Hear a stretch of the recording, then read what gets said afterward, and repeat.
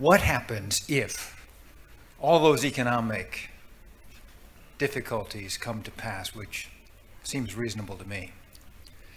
If the British people then elect a government that wants to reverse all this, can that actually occur?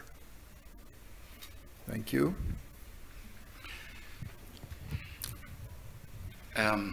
It would depend on the moment, I suppose. I mean, there is a debate in legal circles in Brussels as to whether, once you've introduced the request under Article 50, you can simply yourself unilaterally, the country which introduced that request can unilaterally withdraw it without everybody else agreeing.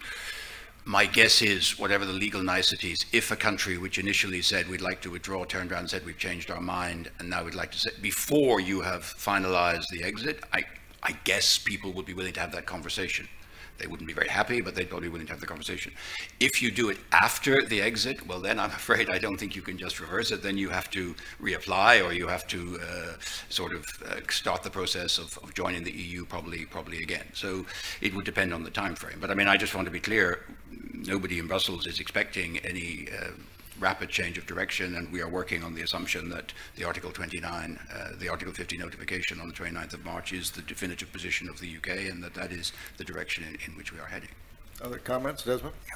I guess I grew up in the colonies in a place called South Africa, and they used to say in South Africa that Britannia doesn't rule the waves, it rather waves the rules. So, hopefully Britain is hoping that the same would be said of the Europeans when it comes to them wanting to change their mind on Article 50. Other questions? Way in the back here, and then I'll come to you. Thank you very much for a very interesting panel. My name is Richard Sassoon, retired federal sector. My question is, I understand the idea behind the Brexit, i.e. the people of Britain feeling that they were, that their autonomy was being undermined as a people, as a nation, as a culture. My question is, perhaps for Mr. O'Sullivan, Ambassador O'Sullivan, what do you see as a possible remedy for that sense of alienation that could be felt in other places? And this is perhaps more of a cultural as opposed to an economic question, but the sense of alienation that the British people had, is that something that could spread, perhaps for economic or other reasons? And if so, what administratively, or what could the EU do to alleviate that? Thank you. I'll try to give you a short answer. It's not easy because I do think, if we were discussing the future of the European Union, that one of the issues is a certain disconnect between what happens in Brussels and what's perceived and felt by many of our citizens. There are contradictions there.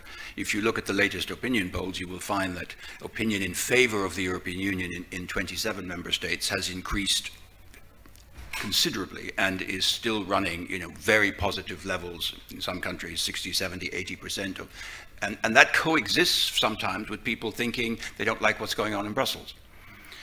So, I mean, we have to deal with that. I think the biggest problem we have, to be very frank, is what I call the nationalization of success and the Europeanization of failure. The tendency of national politicians, when they come back from Brussels, if a good decision has been taken, they say, "You're so lucky I was there because, they nearly decided a bad thing, but I was there and I got the best deal for you and it's a great decision and we love it." If a tough decision has to be taken, even if it's a decision that everyone agrees has to be taken in the collective best interest, ministers will come back and say, "You're not going to believe it, what they decided in Brussels. I tried my best, but I was outvoted. I couldn't do anything about it, and we're going to have to live with this terrible decision." People are not stupid. You do that 6 days a week, and you tell them that bad things come from Brussels and good things come from national politicians. You ask them on the 7th day, as Romano Prodi, my former boss as president of the Commission, you ask them on the 7th day to vote for Europe, they might be tempted to vote no.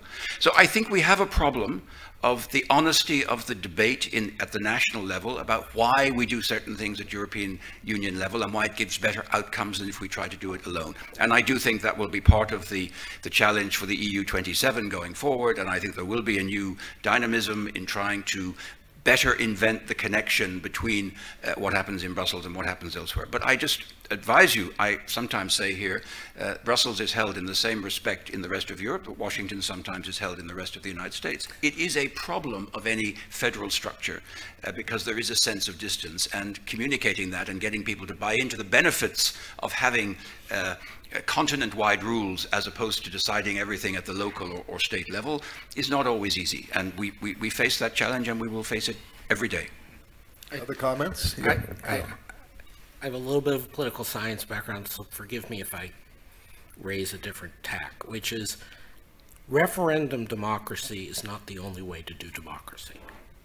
There's a reason why the US was a republic. There's a reason why in Britain, even though they've chosen to ignore it now, Parliament is sovereign, not the popular vote. The popular vote is binding in the political sense, but is in no sense legally or constitutionally binding in Europe, in the UK. So, putting it differently, a poll just came out in the German press that a third of Bavarians would like to secede from Germany. I think it came out yesterday in Die Zeit. No, in Die Welt. You know, you don't want elected officials or the appointees of elected officials completely ignoring popular opinion, but there's a reason why constitutions get drawn up with less degrees of responsiveness to popular opinion.